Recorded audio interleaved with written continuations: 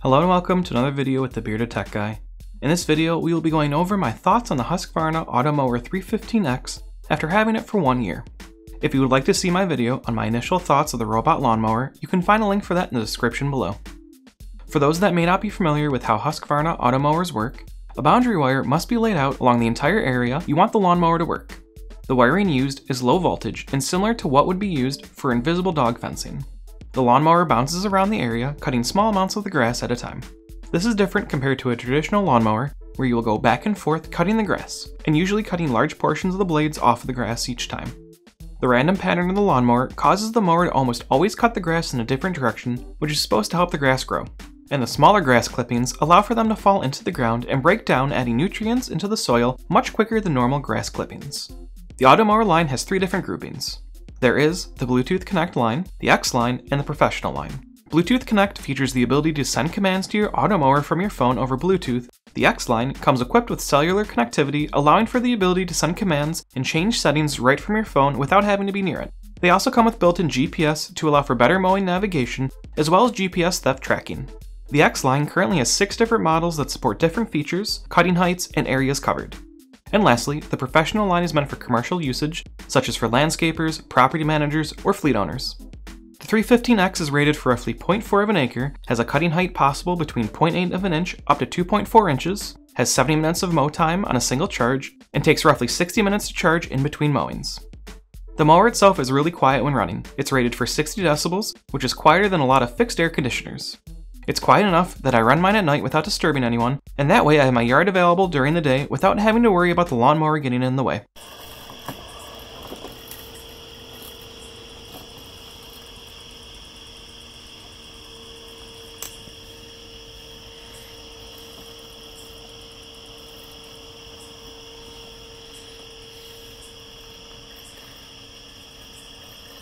The only time the mower is actually noticeable is if the grass is long. Then you will hear a distinct cutting sound as the mower cuts the grass. Once the grass is at its maintained height, you will no longer notice the sound.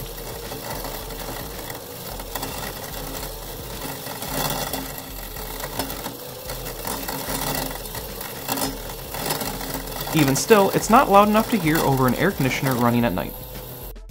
For my installation, I did have my local Husqvarna dealer install the boundary wire for me with a trenching machine. This allowed for the wire to be put underground instead of having it stapled down and waiting for the grass to grow over it. For my yard, the largest section is my backyard, which has 2 sections wired off to keep the mower out of it, and that is my pool and garden bed. I then have a small passageway, which is where the Automower charging station is located. My front yard is a decent size, and then I have a sidewalk separating the front yard and the curbside grass. I also have a 3rd section on the other side of my house, which the lawnmower uses part of my driveway to get to. At the beginning of my first season with the Automower, it did have trouble figuring out how to get back to its charger. This was due to it being directly on the other side of a fence, the power of the beacon on the charger too high, and the boundary wire being too close to the guide wire through the fence passageway. Because of this, the mower kept getting stuck on the other side of the fence and would go back and forth for several minutes until finally getting through to charge. Over the course of a few days, this wore the grass down to just mud. After moving the boundary wire a bit and changing a few of the settings on the lawnmower, it stopped having the issue and was able to get to the charger, but not before ruining my grass. I did attempt to replant grass there, but because of the location it seems to collect water more so than other areas, and because of that I did have trouble growing grass there as my lawnmower still would travel over the area to get back to the charger. I was finally able to get grass to grow in that area this season by planting grass seed before starting the mower for the year. I was also able to grow grass this year and last year in other areas of my lawn with the mower going normally, so I think the conditions were just right to stop the grass from growing properly. For my first season with the mower, I did have my grass a bit too high for the mower and honestly for my normal cutting preference. Because of this, the first week or so the mower would only cut for about 30 minutes before having to charge. With the size and complexity of my yard, I am close to the upper limits of what the 315X can handle, and with extra long grass, it wasn't able to keep up with my normal schedule. So I did end up using my push mower to get the grass to a reasonable height, and after that the Automower had no problems keeping the grass at the perfect height. I did plan on starting my second season off right and getting the mower out in time, but because of a few issues I had, that I'll be touching on soon, I ran into similar issues with my grass. The grass wasn't as long this time around, so I was able to get caught up pretty quickly, but it did end up leaving a lot of long grass clippings on the top that I did have to collect. But once everything was taken care of, it was able to keep up just fine for the rest of the season. Luckily, I had the opportunity to hopefully capture the Automower actually cutting grass. This is something I had requested on my previous video, so I wanted to record it as best as I could. It's normally really hard to capture since the Automower cuts off tiny amounts of grass each time. With my extra long grass though, I was able to get some pretty good footage. I first cleaned off the area to remove any potential already cut grass. I then let the mower do its thing, which was actually a bit difficult as it decided to turn around a few different times. But as you can see, the mower was able to cut the tall grass easily and left some pretty long clippings behind. Again, normally the grass clippings are very small and just fall to the ground and compose pretty quickly.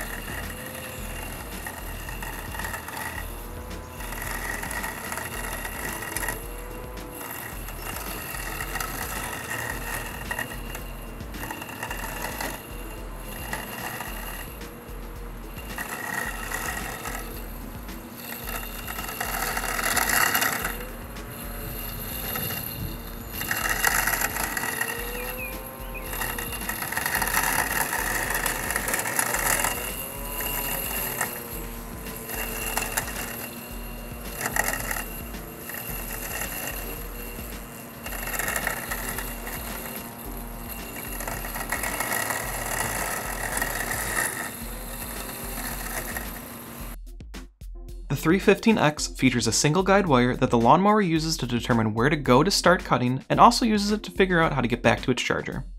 Some larger models feature 2 or even 3 guide wires. While my layout really could have used 2 or probably even a third wire, it wasn't worth the cost increase to go to a larger mower for me. So because of that, my guide wire goes into my backyard, through a fence opening, circles around and comes back through and then goes out to the front yard. From there, it turns and actually goes to my driveway. With the guide wire, you can set up different starting points that are based on the distance of the guide wire and then set a percentage of how often the starting point should be used. For the 315X, it supports up to 3 starting points.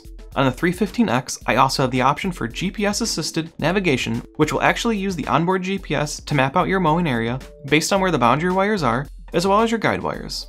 It then registers which parts of your yard are mowed and changes its cutting pattern to make sure it covers everything. This does take a few days for it to figure everything out, but it does work pretty nicely.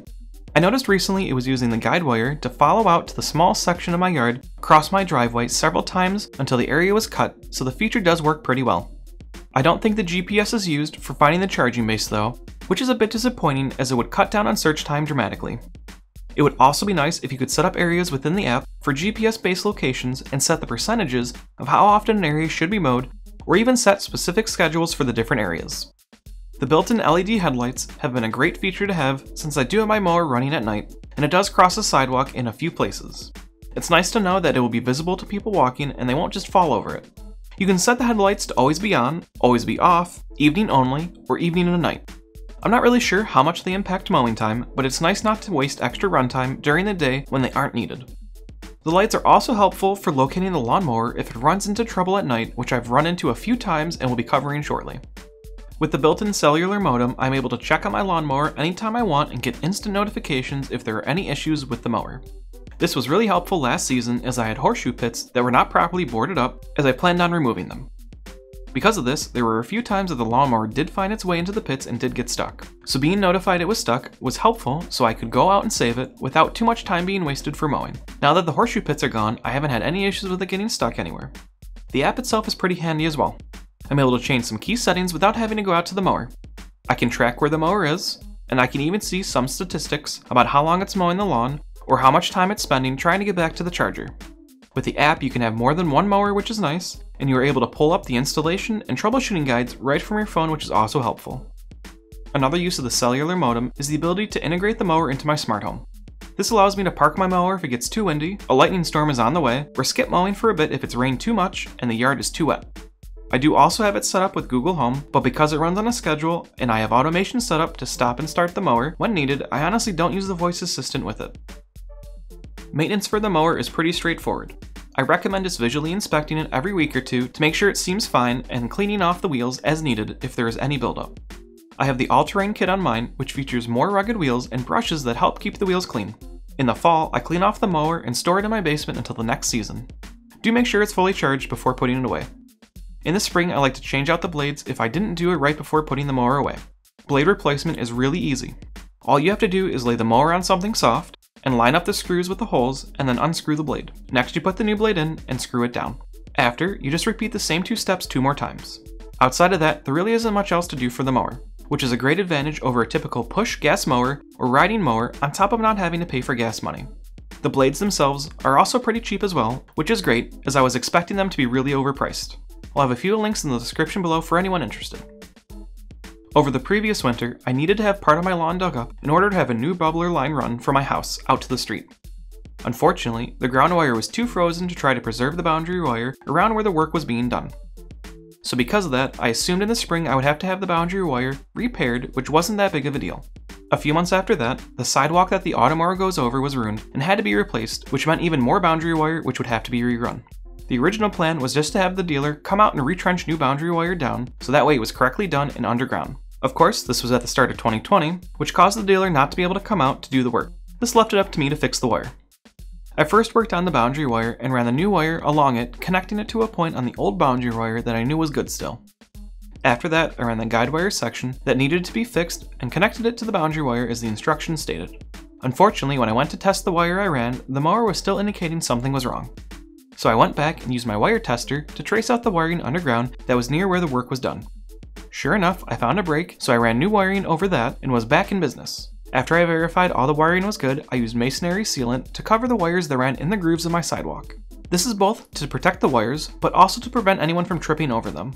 While it wasn't impossible to get everything repaired and the tools I needed to do so, it definitely was a process, and it is something to keep in mind if you plan on getting a robot lawnmower, as you may run into a similar situation.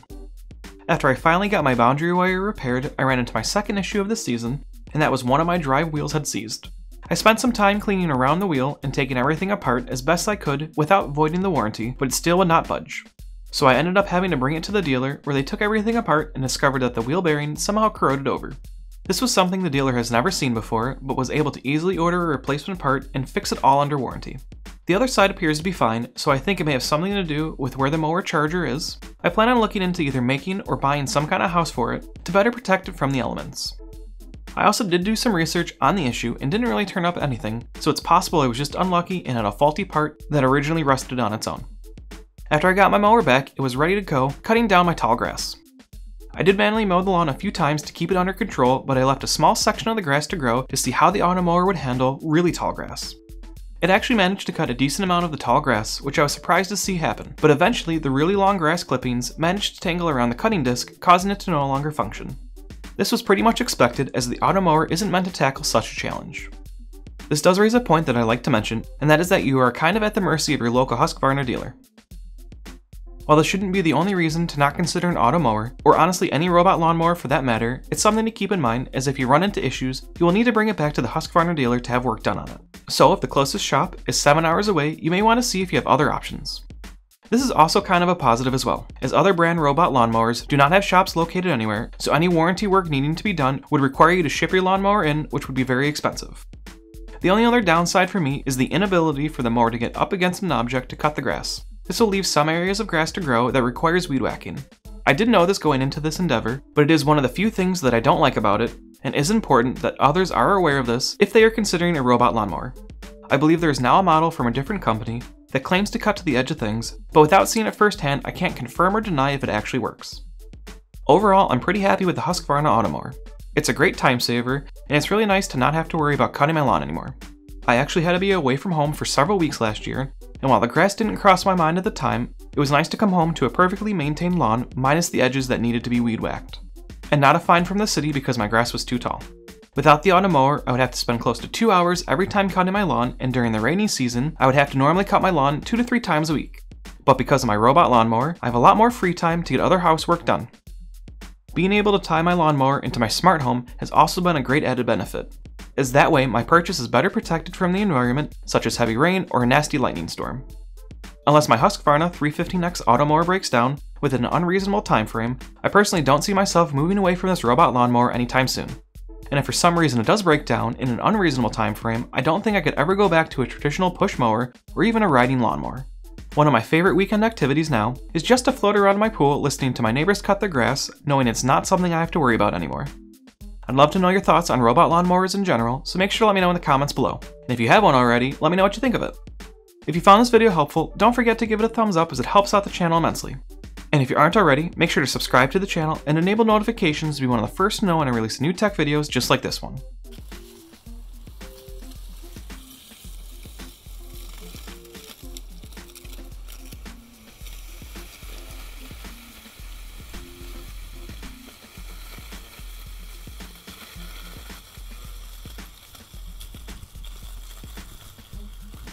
Thank you for watching.